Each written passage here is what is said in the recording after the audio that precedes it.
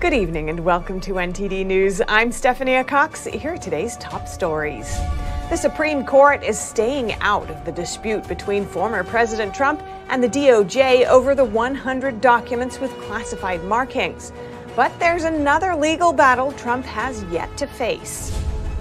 The January 6th committee held its final hearing of the year, and in a 9-0 vote, the panel has now subpoenaed former President Trump to testify.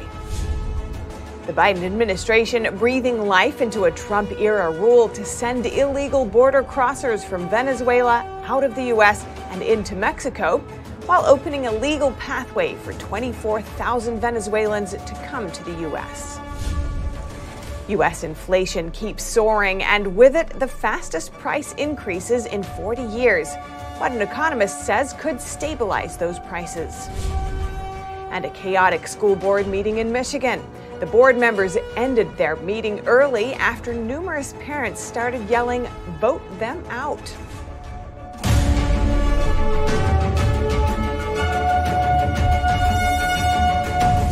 Tens of thousands of Venezuelans are now provided a legal pathway to enter the U.S., and the DHS is using a Trump-era rule to return illegal crossers back to Mexico. However, the administration may expand the new legal pathway, which some experts say could attract many more through chain migration. Here's NTD's Melina Weiskup with more details. Immigrants from Venezuela arriving at the southern border have surged over the past few months. Unique encounters totaled 15,500 in 2022, rising further to 33,000 in September. That's compared to a monthly average of just 127 unique Venezuelan encounters from 2014 to 2019. In an attempt to ease the strain at the southern border, the Biden administration is creating a new pathway for 24,000 Venezuelans to legally enter the U.S. But for those who come illegally, they will be returned to Mexico, reviving the Trump-era's Title 42 rule. But this administration wants to get rid of Title 42. So if they put this policy in place, part of which is that this Title 42 expulsions will now apply to Venezuelans, but then they get rid of Title 42, let's say several months from now, well then all they've done is create this flow of legally admitting people who are Venezuelan, and usually people who have relatives here. That's how that would work. How much it will ease the strain is yet to be seen, as many who are weighing whether to cross illegally may continue to try. Even though they will be returning Venezuelans now under Title 42, there's possibility for waivers and exceptions. They actually said that. Well, guess what? Why not take your chance? This administration is a soft touch. The 100,000 Venezuelans already in the U.S. will be allowed to stay and seek asylum. The U.S. asylum system is currently grappling with a backlog. If you look at the big picture, the greatest problem with the U.S. system is that it doesn't make the distinction between migrants and refugees. The asylum system itself shouldn't be hijacked by economic migrants. The DHS has also announced a historic 65,000 H-2B work visas will be available next year. Reporting in Washington, D.C., Melina Weiskup, NTD News. And the Biden administration is investigating Governor DeSantis for transporting illegal immigrants to Martha's Vineyard. The investigation is focused on the use of COVID relief funds for the relocation. Here's more.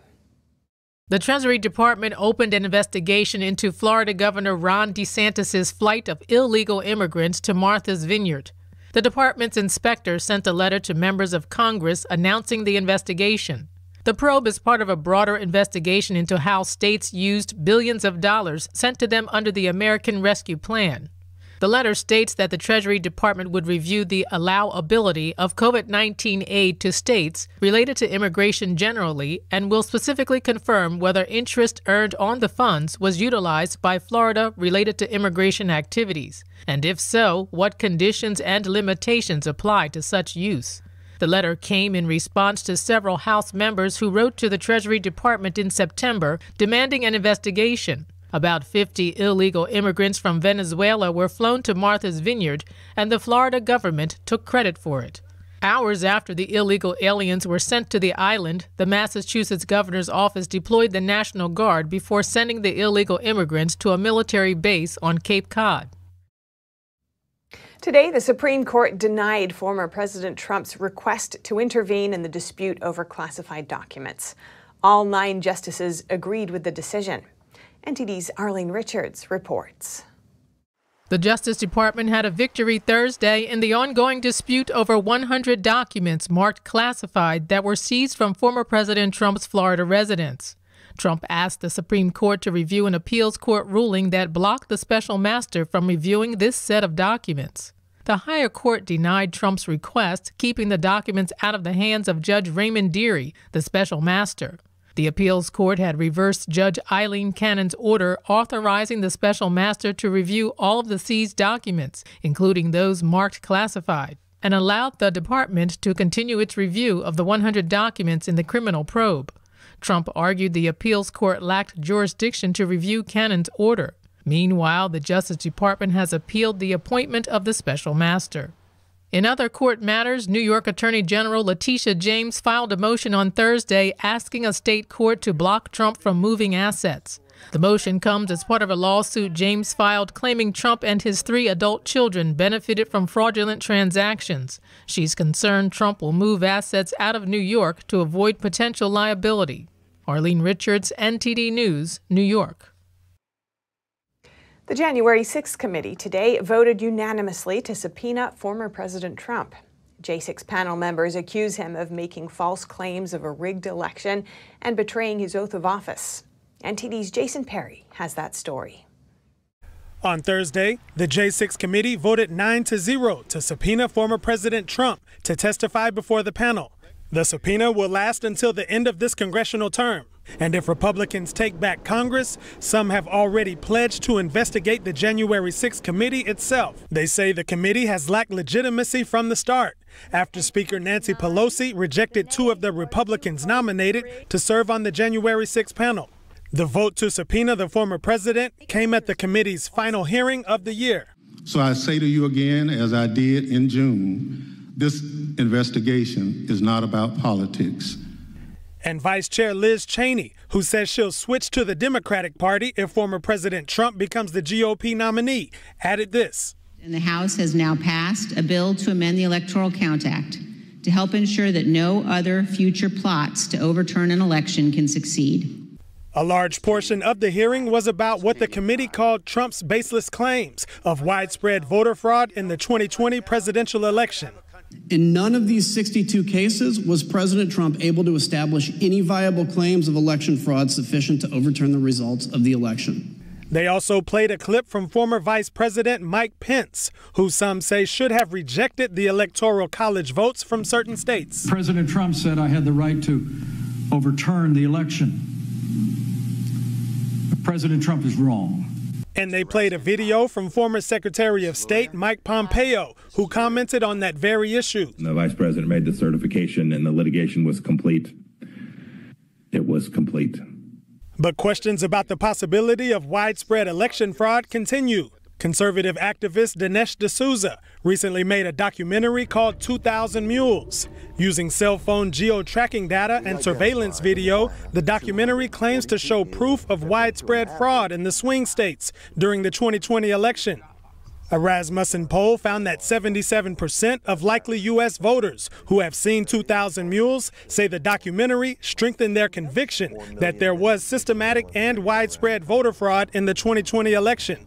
The January 6th committee is set to disband at the end of this congressional session unless lawmakers vote to reauthorize it next year. Jason Perry, NTD News. The White House has confirmed that it asked Saudi Arabia to delay oil production cuts by about 2 months, or after the U.S. midterms. OPEC announced the cut last week to keep demand and prices high. In a statement today, National Security Council spokesman John Kirby said the Biden administration asked the Saudis to delay the cut until after the next OPEC meeting. That's in early December. The delay would keep gas prices from going up before the U.S. midterms. U.S. Secretary of State Antony Blinken says OPEC knew the move would help Russia's economy and that the U.S. is reviewing consequences for Saudi Arabia. The U.S. annual inflation rate came in at 8.2% in September, down from 8.3% in August. That's according to the latest data from the Bureau of Labor Statistics. That makes it higher than the 8.1% that was expected. Earlier today, I spoke with Vance Ginn, the president of Ginn Economic Consulting and senior fellow at Young Americans for Liberty, for his perspective on this. Vance Ginn, welcome to our show. Thanks so much for joining us. Thank you. It's a pleasure to be with you. Now, price inflation remains at a 40-year high. You've said that it's due to bad Fed policies. Could you elaborate on that? Well, over the last couple of years, the Federal Reserve has increased their balance sheet, which is the amount of money supply that's in circulation, by about $5 trillion. Just a massive amount of money that's been put into circulation to really finance a lot of the excessive spending by Congress, where they've run up the deficit by more than $6 trillion. And so a lot of that has been monetized, financed by the Federal Reserve. So what they did was they put a lot of money in the economy that kept interest rates at their target interest rate lower for a long period of time. And so what you expect is a boom, which we had, an artificial boom, and now you're going to see a bust. And unfortunately, a big part of that is higher and higher inflation that reduces the purchasing power of all Americans. And other than inducing a recession, is there any other way to escape this inflation situation? The key part here is for the Federal Reserve to start to cut their balance sheet. And right now they've been raising their target interest rate up to 3 to 3.25% right now. But I mean, look, they haven't really reduced their balance sheet much at all. And that's the amount of liquidity, the amount of money supply floating throughout the economy. And so it goes into different places. It starts with those who have a lot of credit, and then it trickles down, and maybe the trickle down economics that goes through all of our other prices that we're seeing. We have a huge national debt. And if the Fed keeps raising rates, we'll have to pay even more interest on that debt. What's the risk to the federal budget here?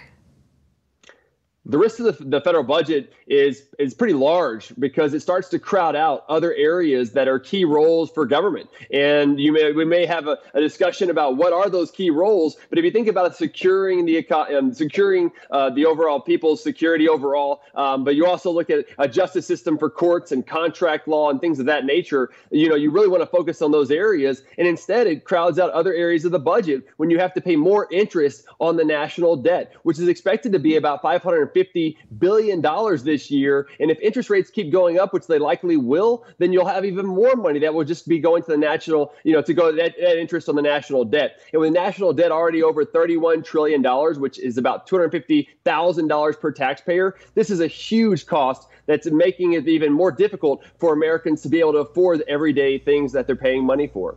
Social Security benefits are set to get an 8.2% cost of living adjustment next year, a higher increase on average than those in the private sector. What concerns do you have here?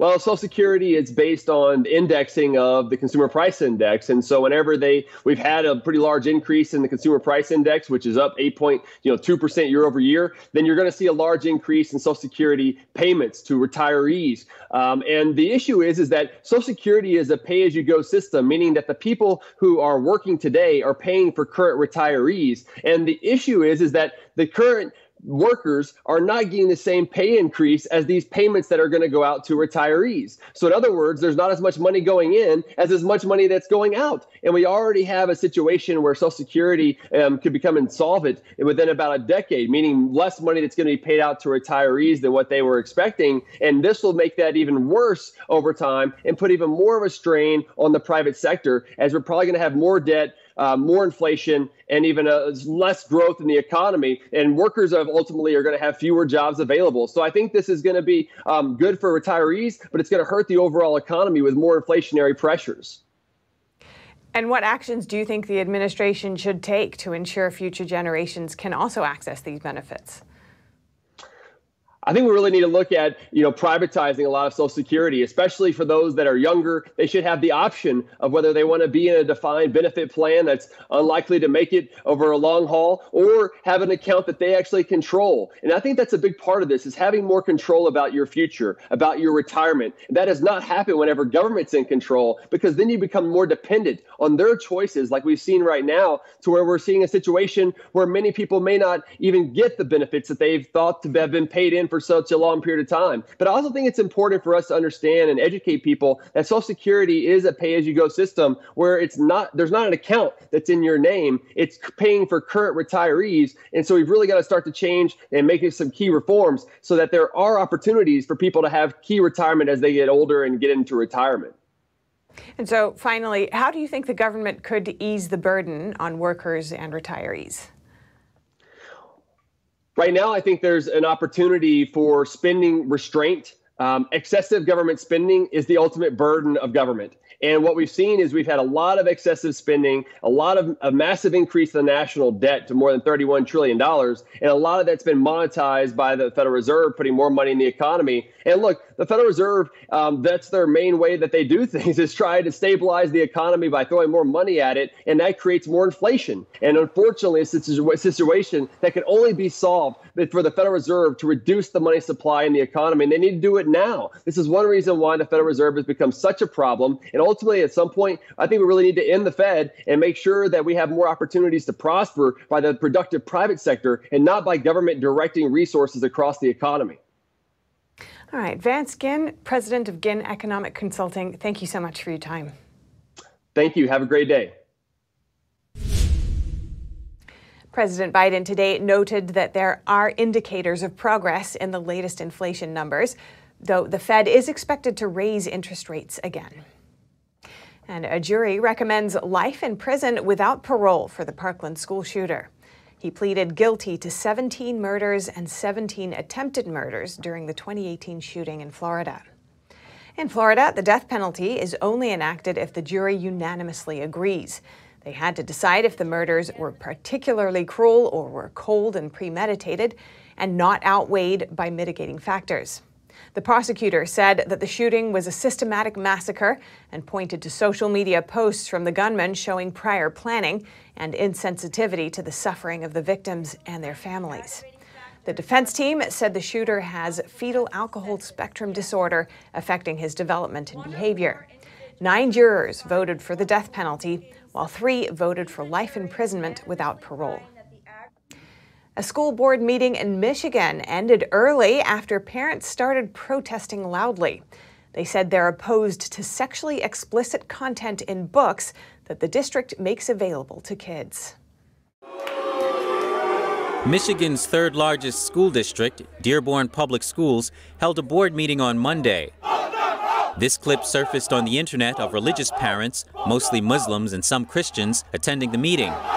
They were protesting the sexually explicit content in the LGBTQ books the district makes available to students. After an hour, commenters were told that they had only limited time to speak before the board, and then that people had to clear the room because the crowded conditions violated the fire code. We're going to ask everyone to step outside. You can stay on the property. Everyone has an iPhone. You go on YouTube. Guys, what? Hey, 1 second. After this, people started a chant to vote out the board members. NTD spoke with Stacy Langton, who's experienced in dealing with school boards and trying to get books with sexually explicit content removed. She applauds how many people showed up at the meeting. You know, it should be that way every time. At every meeting, there should be at least 100 people who are very angry because the issue isn't going away. The Detroit Free Press reports that the school district has so far removed 6 books for review, most of which were LGBTQ themed. Langton says that's only a first step. Well, the review process is just that. It's a review. It's not a guarantee that they're going to take the books out. And I found that out the hard way last November because the first 2 books that I challenged and asked to be reviewed, they returned them to the shelves. The board meeting ended early and is reportedly scheduled to continue on Thursday night at a larger school so more people can attend. Reporting by Arian Pastar, NTD News. Coming up, hip-hop artist Kanye West is canceled by a major corporation.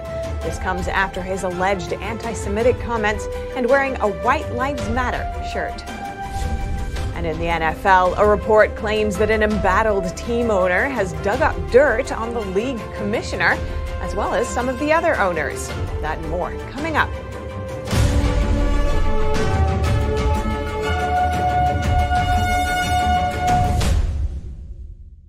Attention Camp Lejeune employees. If you were a contractor or non-military employee who worked at Camp Lejeune, North Carolina prior to 1988 and developed any of these cancers or suffered any of these injuries, you may be eligible for significant financial compensation. Leaking underground tanks contaminated the drinking water with benzene and other highly carcinogenic chemicals. Call Camp Lejeune victims to discuss your case now. If you don't win, you pay nothing. 800-245-2189.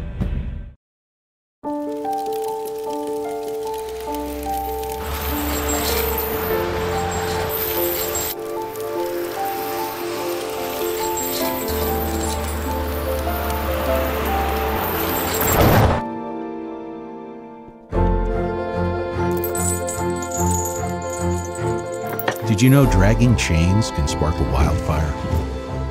Only you can prevent wildfires.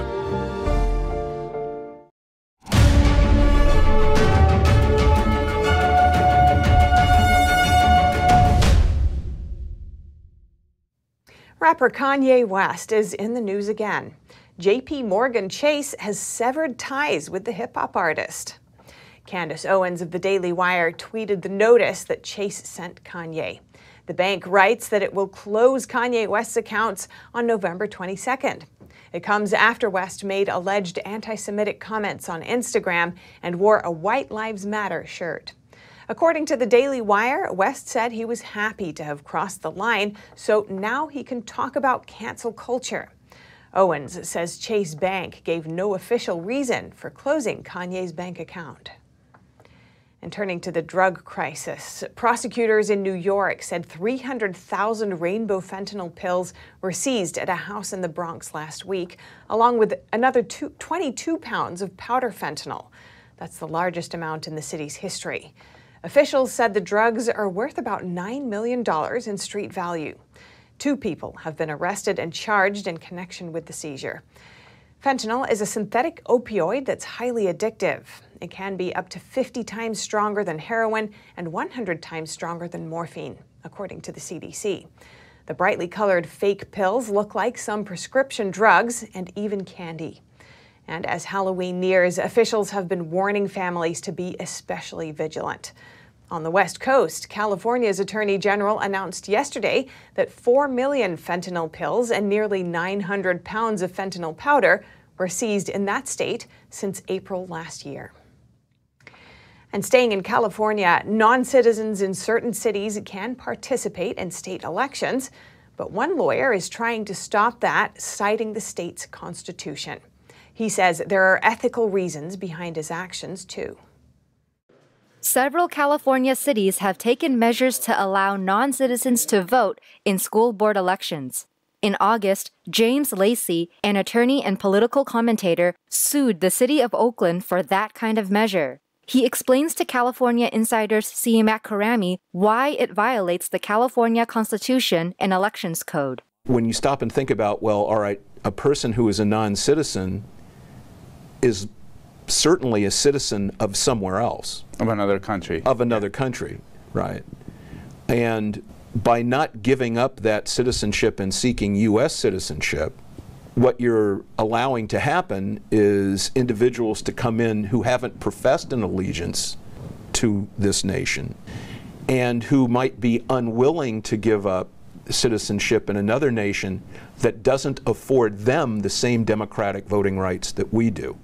Back in March, Lacey sued and won the case against San Francisco that overturned the controversial law that allows non-citizens to vote in the city's local election.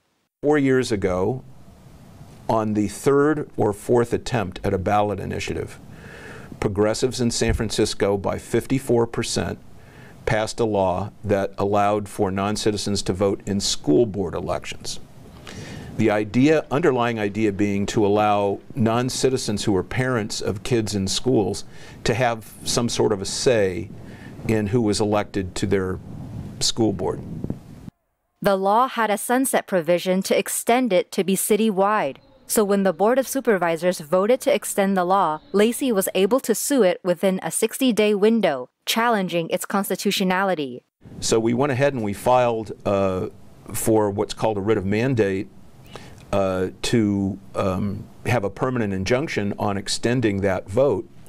And our argument was that under a clear provision of the California Constitution, only citizens of the United States 18 years or older may vote.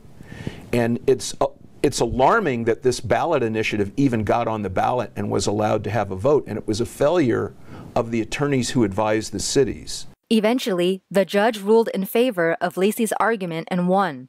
Lacey points out that in a close election where the outcome is decided by a handful of votes and non-citizens voted, the election would effectively be decided by their presence. He said it undermines the integrity of the entire voting process. And now, over to sports news. Here's NTD's Dave Martin with today's top stories. A bombshell report by ESPN alleges that Washington Commanders owner Daniel Snyder told an associate that he has enough dirt to, quote, blow up several other owners as well as NFL Commissioner Roger Goodell. Snyder's team, his employees, and his own conduct have been investigated by Congress, the Drug Enforcement Administration, as well as the NFL's office. The embattled owner has been accused of a toxic workplace, sexual harassment, and accounting misdeeds. Multiple owners and league executives told ESPN they'd like to see Snyder removed as owner. Snyder was fined $10 million a year ago as a result of the league's investigation into the team's workplace culture.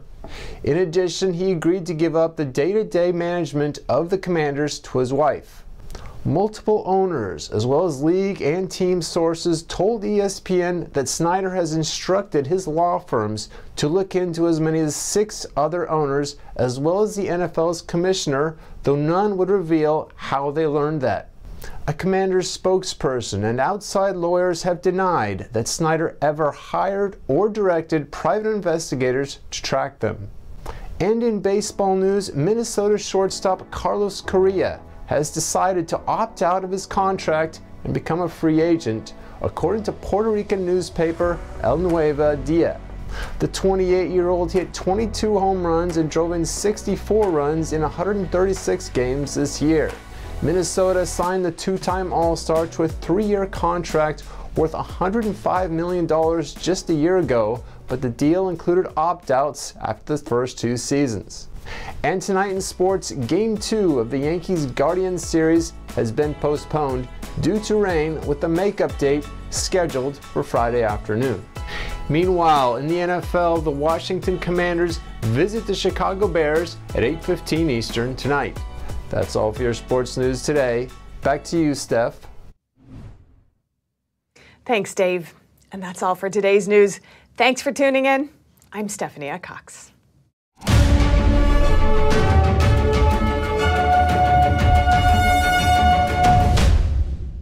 Thanks for watching us on YouTube. Did you know YouTube only keeps selective videos on its platform? So if you want to make sure you get the full picture, just subscribe to our newsletter. Go to newsletter.ntd.com and sign up. It's free.